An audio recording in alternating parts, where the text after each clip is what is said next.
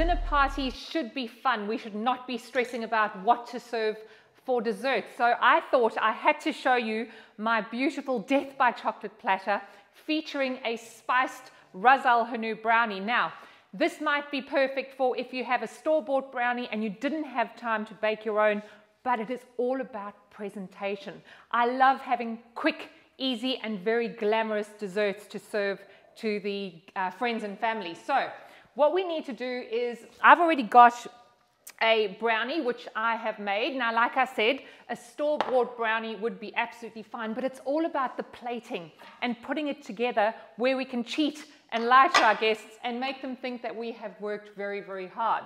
Now, having different plates to serve this on will be lots of fun, and you can be as inspired as you want. So I've got a black slate plate. I've also got this beautiful bowl. Imagine serving a Death by Chocolate platter in such a beautiful big bowl. They'll be very excited indeed. In order to get our brownie to look a little bit more expensive than it actually is, what we're going to do is you need to grab some cooking chocolate, so baking chocolate, but grab the best quality that you can. What you're going to do, it's either going to be in buttons or it's going to be like this where you've just been able to break it up out of the little cubes. And then what we're going to do is either over a double boiler, you can use a double boiler and melt that down, or if you just want to cheat and be lazy, like me, you can pop it into your microwave just for a minute. Now, even though it's been in for a minute, it does not look like it is melted. So you can see it's still in its little squares here, but if you just give it a little stir through, you will see that it actually is melted. And if you overcook chocolate, it'll go crumbly. It's when we call it scorched chocolate. And the only thing you can do with that is eat it, okay? So it'll never go smooth again. So what you can see I'm doing here is just getting it nice to a nice glorious paste. And now I'm going to show you how to bling this up. So what we need here is either a tray with some greaseproof paper, or if you have one of these little flexible boards, this is going to be very handy. And of course I have a blue one because that matches my kitchen. So these little silicone ones, you don't have to grease them. You can pour the chocolate, which has been beautifully stirred together, and it's beautiful and smooth. And you can use your favorite chocolate, so whether it's a dark chocolate or a milk chocolate, even a white chocolate. When we're doing a Death by Chocolate platter, you can use any chocolate you like. So now it's in a little puddle. Now this is not tempering chocolate. Tempering chocolate is when we handle couverture chocolate. A cooking chocolate has the oils in it, so it's going to set to snap all by itself just with a temperature. Okay, so what we're going to do here is just using a spatula or even a knife or even the back of a spoon. All I'm doing is painting it out to the edge of the board or into a nice rectangle or square. And we don't want this chocolate to be too thick, because I wouldn't mind a thick piece of chocolate. If you're going to take your kilojoule intake seriously, you can have as much chocolate there and as many kilojoules as you want. But what I want here is I want an even thickness. So not too thin, not too thick. We don't want them too thin because they will obviously break. And what you need to have ready here is a little bit of bling for your chocolate. So when I say bling for chocolate, things that would go really well with the chocolate and sort of pop out the color and the personality a little bit. So things I like to use are things like pistachios or petals. You can even use those cute little sprinkles that you get from your baking aisle at the supermarkets. But it really just depends on whichever look you go for. So you can decide. You can also use freshly sliced berries like strawberries, or even freshly sliced figs, but you then have to serve that on the same day. And I like to do this kind of thing in advance so that on the night of the dinner party, I don't have to stress. So now I've got a little bit of bling. We're going to use these cute little chocolate buttons. And if you're OCD, look away, because I just throw these on wherever they land. You can measure them, of course, but have a little bit of fun. And we don't want too much on top there. Often less is more. So it just can be nice just to have those as a contrast. Now, I've got some beautiful fresh petals out of my garden. By all means, if you have the dried ones, you could throw those on. And of course, you don't have to use these at all. But I've got these beautiful little pink snapdragons, and they look fantastic on here. You literally, all you need is some scissors, and I do a quick little chiffonade cut. So you can use those chefy terms if you want. And a chiffonade cut basically is any ribbon cut with scissors or your knife, and you can see that it just shreds it on there and gets it to cover it nice and evenly. And I obviously went, like I said, for that bright pink. Now, the next thing I can use are pistachio kernels. Now, always make sure, if you don't use these often, and you saw me sniff that, you want to make sure that these are nice and fresh. Now, pistachios are perceived to be very expensive, so when you say to them it's a pistachio dust on top of the chocolate, they are going to think you went very expensive on them.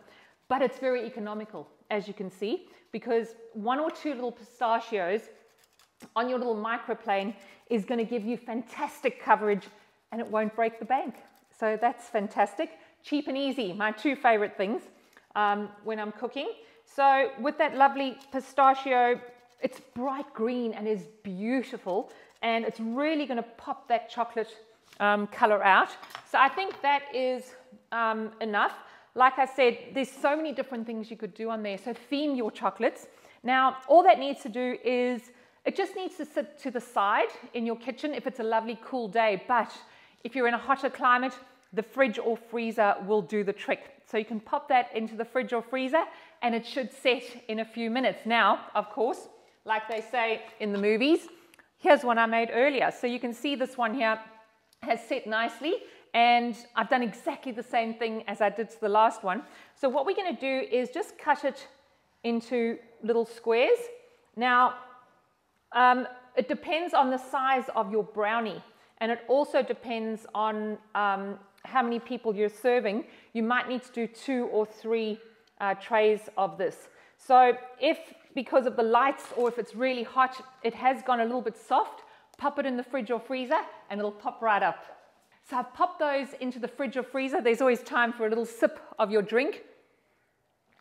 Beautiful. Now, we've got time to do our beautifully presented plates. Now, this is what the chefs are good at, and this is what I want you to become good at, because it's really, really easy. What I've got in here is just a little bit of dairy cream, and what I've popped into that is just some vanilla bean paste with those beautiful little black speckles in there.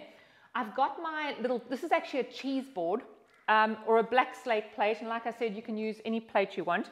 And what we're going to do is just putting the cream into a spoon. What you're going to do is a lovely dramatic contrasting drizzle onto the plate, and as you can see, that was dead easy. You can do the same into this lovely blue plate. So it's often nice to have different styles so that you can rehash the same recipe again and again. Now, while that chocolate is setting, I'm just going to grab some of this lovely brownie. Of course, try and warm it up before you serve it, because that chocolate eats so much better when it's warm. Nice and easy to handle for me now. I'm going to pop that into the plate. Now, you can see here I've got some gorgeous berries. I also wanted to teach you how to do some chocolate curls. So if we're going to say, oh, I should eat that. If we're going to say death by chocolate, we really want to deliver on that promise. So you can see here I've got one of those 200-gram chocolate blocks. This is one of the easiest things to do, so please don't be intimidated. What I've got is one of my, you can use a palette knife or one of your chef's knife, and what I'm going to do is just popping it against my body there just to keep it straight, is we're just going to pull some beautiful curls, and you can see, oh, that's very beautiful. You can see how it's curled up on the knife there. Guys, this is really easy, so please try it. Obviously the block will probably break and you'll have to eat the rest, but that's probably not going to be a problem for you. The chocolate curls can either go on the side of the plate. I'm going to do a few more just for the inside of our little brownie house here, and you can pull these in advance, so these can be done in advance if you're one of those stressed out chefs that when people are looking at you, you know, you're crying and drinking excessively. So we can do that in advance. Great, so these are lovely and cold and easy to handle. Now I've cut them into little squares, and basically what I've done is I have got some lovely ice cream. Now, a beautiful store-bought vanilla ice cream, or you can use my lovely ice cream recipe. Now that is going to eat really well. It's basically also going to keep our little chocolate tiles nice and chilled. Now we can actually start building that just by using some lovely fresh berries. Now I'm going to put these lovely berries onto the plate. They're going to look lovely and dramatic. Now raspberries, strawberries, whatever you have. However, be a bit more creative with your strawberries. I find that strawberry halves or slices are very old-fashioned, very 70s, and I think we can do better. So what I've done here is I've actually cut our beautiful strawberries into a brunoise cut, which is a very chefy word. So that'll just look a little bit more chefy than a half a strawberry or anything like that. Also, they look pretty beautiful when you have a lovely big slice like that. So be a bit more creative with your cuts and make it look more chefy. Now, the last thing we need to do is you could even put a few of those in there, but with our little chocolate tiles, these here are pretty much the same size. We are going to pop them on the side of this ice cream, and I'm just squishing it to keep them together like that. And as you can see, it all sticks together miraculously. Now, I think that your guests would be very impressed getting their own death by chocolate platter with a glorious chocolate brownie. And this could be done way in advance. You could have all of your chocolate in the fridge, in the freezer, ready to go, and plating them up will be an absolute breeze.